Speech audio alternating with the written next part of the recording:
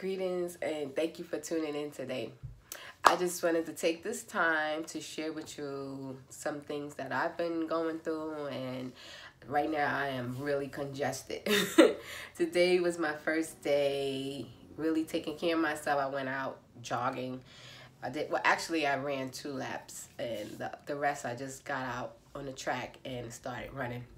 I noticed once I returned inside, I had all of this mucus coming out of me. Like my nose is running and everything. I don't know if it's the pollen or what, but the sun was amazing. So lately I have not been wearing any lashes. As you can see, this is me. Congestion and all. No lashes. Well, I never really wear a cover up or makeup. Only like if it's a spectacular day. But this is me. And I wanted to share today with you my journey of growing my lashes back. And right now I am growing my lashes back because I had no lashes. I was like addicted to having lashes. So with all of this going in and just dealing with my true self, I decided not to wear any lashes. And hey, maybe I may need some because right now I look a little crazy, but it's okay. I feel amazing. So no lashes, growing back my lashes, and the process. What have I been using to get my lashes back? And my edges as well. I use this. Sharing the jewels with you. This is called Wild Growth here. I take a little bit of this, rub it on my edges as well as on my eyelashes.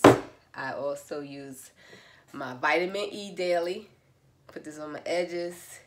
Get you some vitamin E. I like this kind. It smells good too. So I use this vitamin E. Get it at any health food store. Also, I get my Jamaican, my Jamaican black castor oil. This one has the coconut smell, and I cannot live without my coconut. Get you some coconut oil. I said this on many times. Coconut oil, this is all you need for beautiful skin and good water. I love me some coconut oil. It makes your body smell good. It just helps with all the blemishes that you think you so-called have, even out your tone. But I love coconut oil. I really do. It's like one of my favorites. Also, lately, my daughter put me on to the aloe vera, but I took it to another level. So, lately, we use this aloe vera. You see, you cut up the little green edges. And so she usually will split it down the middle and rub it all on your face. For me, I just started eating it, and I feel good. I won't say it doesn't taste the best of taste. It's like an acquired taste, I would say. But try it. It's good for your immune system, good for your body. I love me some blackberries. So even though I'm stuffed up, I mix my blackberries with my aloe vera. Get you some berries. If you don't have any berries, you're trying to change your health, change your diet, and take you some more blackberries, blueberries. These are blueberries, actually. Raspberries, aloe vera. Just eat it. It don't taste the best, but hey. I feel amazing. Today was my first day actually getting out on the track and running and walking. And it felt really, really good. I think my respiratory system has had opened up and all this mucus is like flying out of me. I've never had this before. My daughter's like, it's the pollen, but I'm not sure because I'm never allergic to the pollen. But I'm grateful that this mucus is coming out of me. And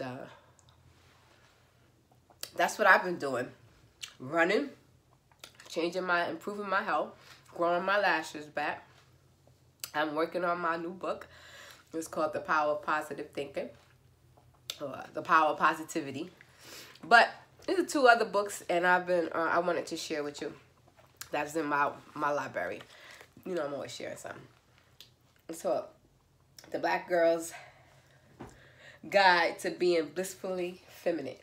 So if you're doing your me time, this is a great book. I had this for a minute now, but once in a blue moon, I'll go back to it. So this is one of my books of the month for May. And I highly recommend it. If you haven't got this copy, make sure you get a copy of that. Also, I've been getting into my herbs. And, well, this is, you can tell, this is like one of my favorite. This is the Encyclopedia of Magical Herbs.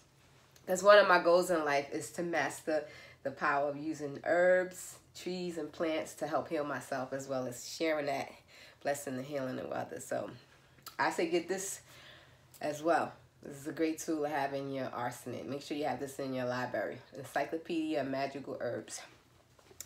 Cunningham's. Scott Cunningham. It's by Scott Cunningham. See? So get these 2 books. That's my 2 books of the choice, as well as Travel Light, Travel Right. You know, my travel book. 10 tips to make traveling a better experience. So make sure you cop that as well. What else can I share? I've been watching a lot of YouTube videos because I really don't do the television. But I did catch up on Scandal. Oh my God, I got to watch all those episodes. It was crazy. I missed out. I see why everybody was talking about Scandal. Olivia Pope. I really like Melly. But anyway, that was something I've been watching. I got to watch a lot of sci-fi movies. And what else did I get to do? Well, basically, that's what I've been doing. Catching up on Scandal, watching a lot of YouTube videos, a lot of 3D to 5D consciousness videos, sci-fi videos, journaling, writing down, and now I'm really going hard on incorporating my health as far as the herbs, doing this. It's kind of weird, but it's like slimy. Eating this aloe vera. It's not the best sweetness, but I say try it, incorporate it. And that's basically it. I hope you guys, wherever you are doing something with yourself, tapping in, getting the downloads to tap into what it is that you truly love to do, and are making a way to make it happen. I think during this time, if you are locked down, you should really figure out what it is you want to do with your life, if you don't already know. So some of the questions I ask myself is, who am I? Why am I here? Am I serving my true self? Am I serving my true purpose, you know? Ask yourself that daily. Once you figure out who you are, what do you want? Every day I hear that voice says to myself, what do you want? Sometimes I tell it just to be quiet. I don't want nothing. I just want to be still, be thankful. But, you know, do you? That's my thing. So, yeah, those are the things that if you have, now that you have this time to deal with self, you know, do a lot of writing. Listen, take in some sun. I definitely say take in some sunlight. And begin working on yourself. And if you have been working on yourself, stretch yourself. You know, stretch yourself a little further every day, because a lot of people didn't make it. And if you're watching this video, give thanks that you made it and make a difference in your life. Make a difference in somebody else's life. Be more kind to yourself and to others. You know, sometimes we don't realize that you are enough. You know, you are enough. You really are. So thank you for watching. Please like, share, subscribe, and just be amazing.